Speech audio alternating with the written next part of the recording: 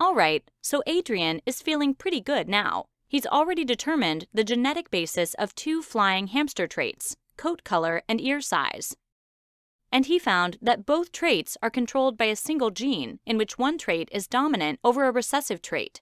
With a little help from us, he's also discovered Mendel's law, which taught him that alleles on homologous chromosomes segregate into separate gametes, law of segregation. And also that alleles of one gene segregate independently of the alleles of another gene, law of independent assortment.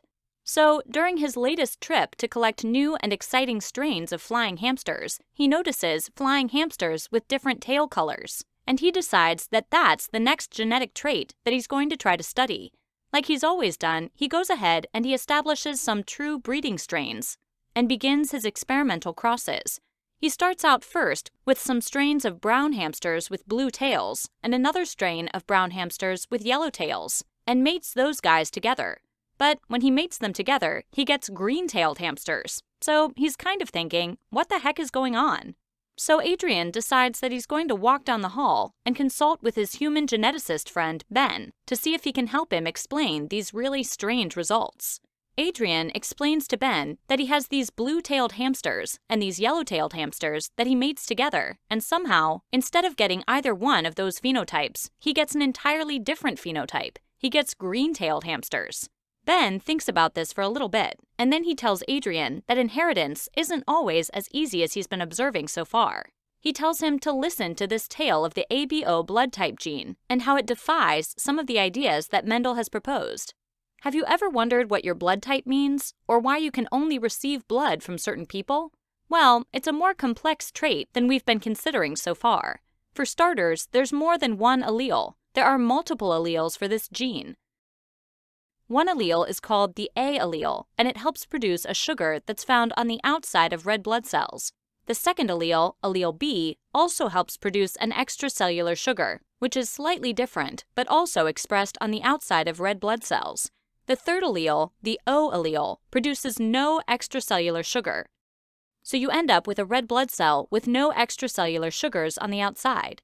Recall in our previous studies, we wanted to establish which allele is dominant. So, with 3 different alleles, how can we figure out which allele is dominant? If I'm trying to figure out which allele is dominant, I'm going to have to check the progeny of homozygous individuals. The children of an AA and OO individual will have an AO genotype. If I look at red blood cells from those children under the microscope, I can only see A sugars on the outside of the cells. So we can say that the A phenotype is dominant over the O phenotype. Which kind of makes sense because the O phenotype is really no extracellular sugars. If someone who has a BB genotype and someone who has an OO genotype have children, all of their children would have a BO genotype. If we were to look at the red blood cells from those children, we would see that the sugars expressed on the outside of the red blood cells are all of the B type. Again, we can then say that the B phenotype is dominant over the O phenotype. That all sounds pretty simple and easy to understand, right? But we still have to consider children of an AA individual and a BB individual. We can predict that all of their children will have an AB genotype. Now, when we look at the red blood cells of these children under the microscope, we see both the A sugars and the B sugars simultaneously on the outside of the same red blood cells. This is definitely a lot different than what we've seen before in all of our examples of simple dominance, where one phenotype is observed and the other phenotype is masked in a heterozygote. In this case, both phenotypes can be observed in the heterozygote at the same time, so we call this codominance. Both of the alleles are dominant. These aspects of the ABO blood type explain why we can only accept blood from certain people. The immune system recognizes foreign particles, called antigens, as things that aren't normally in your body and attacks them.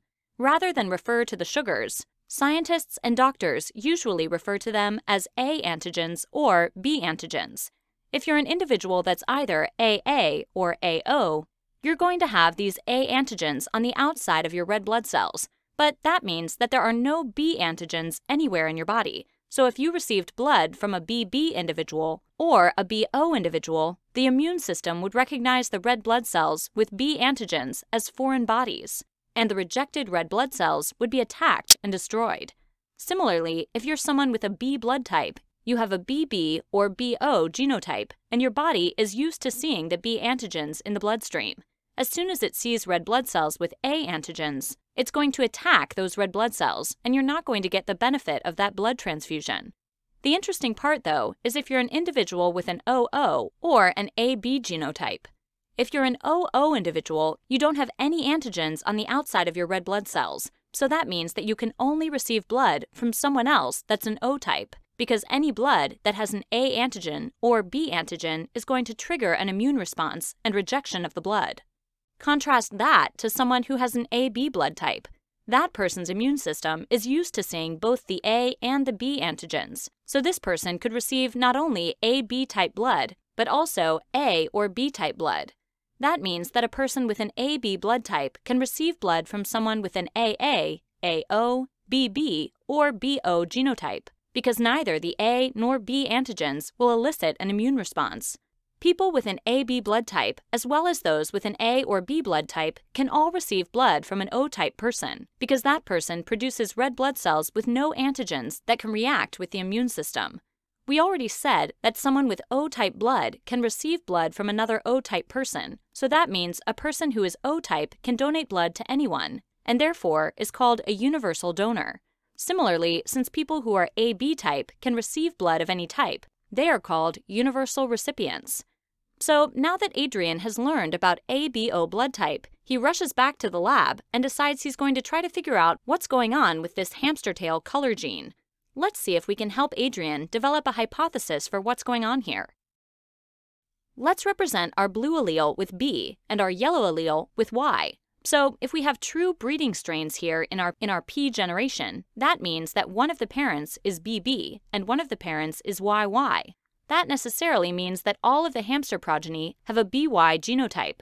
Since we know that these hamsters have a green tail instead of a blue or yellow tail, what if we hypothesize that these traits aren't all or none, that we're getting some sort of phenotypic blending?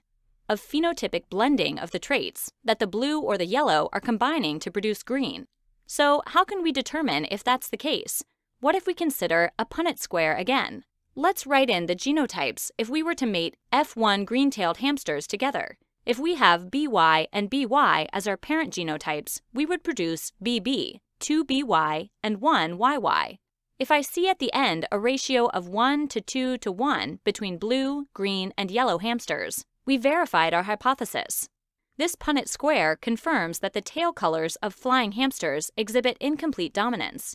Since we do observe these phenotypic ratios, we can conclude that the flying hamster tail color gene that we've been studying follows what's called incomplete dominance. That means that the heterozygote exhibits a phenotype that is intermediate between the phenotype of the two homozygotes. In this case, the homozygotes have either blue or yellow tails, while the heterozygotes have green tails. In summary, we've learned that many traits are defined by multiple alleles. For instance, we saw that there are 3 alleles at the human ABO blood type locus. Codominance is a state in which the phenotypes of 2 different alleles are simultaneously expressed in a single heterozygote. Incomplete dominance is a state in which the phenotype of the heterozygote is intermediate between those of the homozygotes.